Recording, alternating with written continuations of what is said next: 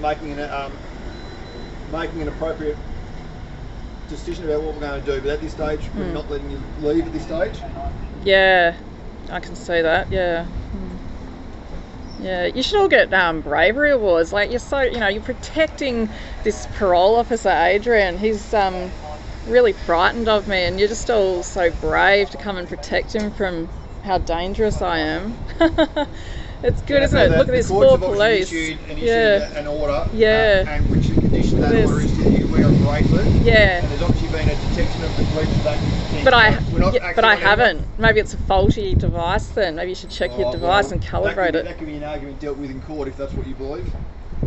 Well, I know 100% that I wouldn't go near his house. I wouldn't want to be anywhere near him. There is an exclusion zone, and the allegation is that you've driven through the exclusion zone. Well, I haven't, but yeah, if you want to just show me right now on a map, I can point it out to you. Seems like maybe you're having difficulty reading a map. Oh my gosh. Sorry, what's your name?